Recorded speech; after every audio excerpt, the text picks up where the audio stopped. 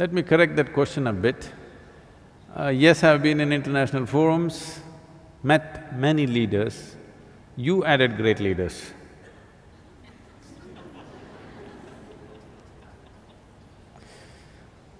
So, many leaders, not always so great.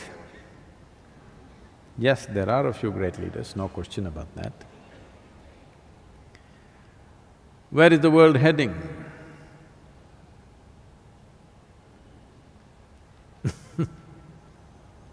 There are many possibilities because we have capabilities and technologies which no other generation could ever dream of. Will our capabilities turn against us or will they work for us is the big question. If all the human capabilities which are so hugely enhanced because of technology, everything that an individual human being could do has expanded manifold.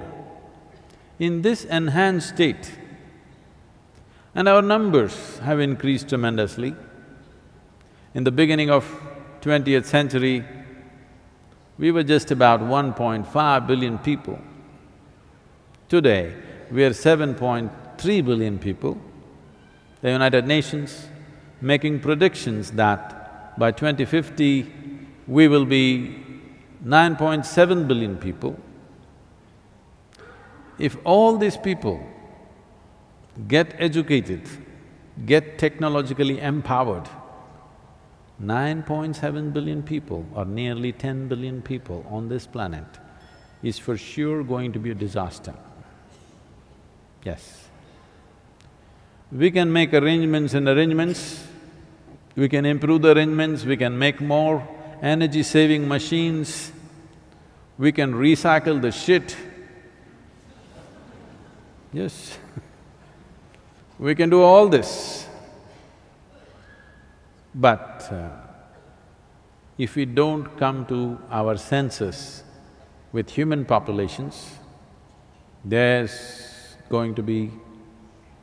I want you to just imagine how the world will be if the population almost goes up by 50% tomorrow. Just imagine your town, how it will be if 50% population increases tomorrow morning. Or in other words, no matter what we create, no matter how much we strive, whatever we build, everything is going to be insufficient because the planet is going to be insufficient. Of course, we are looking at planets which could sustain life outside of this solar system. We have found 2, 3 very promising planets. It's just a little, not in the walking distance. A few thousand or a million light years away. Great planets, I believe.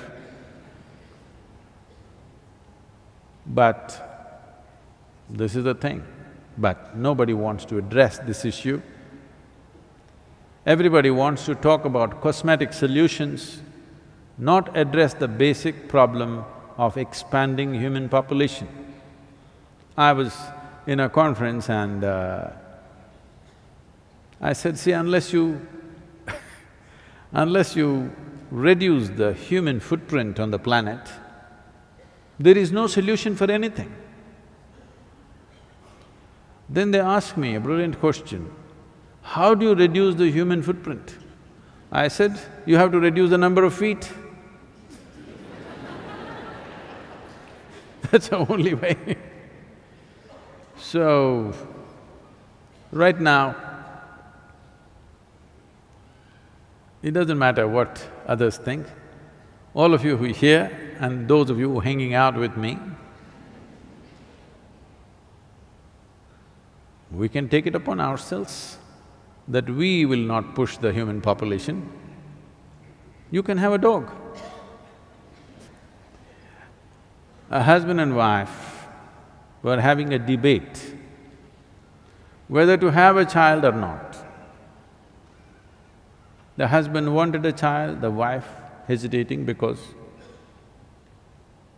she will lose the shape of her body and, you know.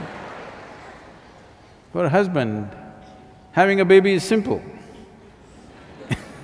But for the woman, it's too many things involved. So debate was going on, and then they came and the debate moved into an area where should we have a baby or should we get a dog? Then they could not decide, they went to a counselor. They put their problem in front of him. So he said, you got to just make up your mind whether you want to ruin the carpets or your life.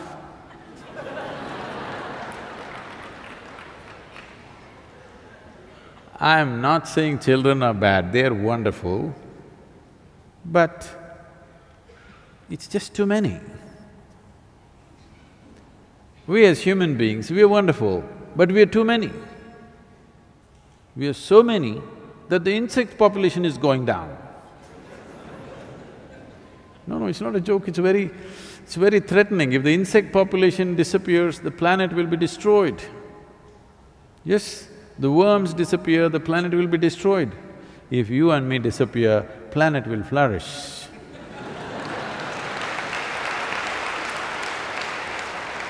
So, leave the leaders alone because in every conference that you meet, very cosmetic solutions are being talked about. How to adjust the marketplace, okay? How to do this, how to do that. On immediate scale, yes, those things are necessary, but you're talking about what is the future of this world. If that is so, if we want a future for this world, if we want our children and their children to live well on this planet, the only way is to bring down human population. Not by doing some horrible acts, but if we have… See, our life expectancy has improved. This means we have taken death into our hands.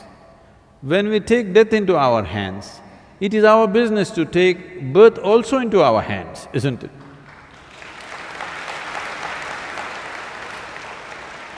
If we convince the population of this one thing, future is very bright because tomorrow morning the sun will come up, what's the problem?